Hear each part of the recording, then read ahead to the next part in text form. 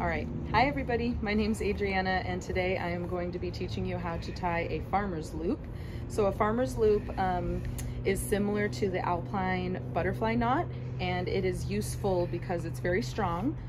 It has a bite in the middle, which means a loop that's not moving, and it's very, very easy to remember. So you're going to take your working end, and the standing end is going to be hanging down underneath like this. You're going to take your working end and have the working end going down the back of your hand like this, and you're going to loop it around your hand 3 times. So 1, 2, and 3. 1, 2, 3. And you're going to take the middle and pull it out a little bit, and you're going to go left, right, left, and loop.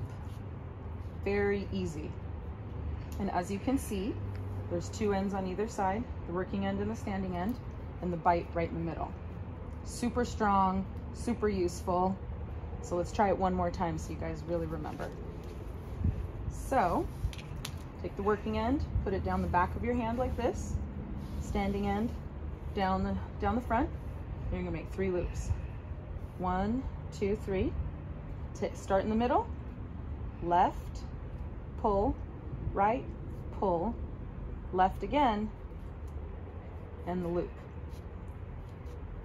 Tighten it up, and you're good to go.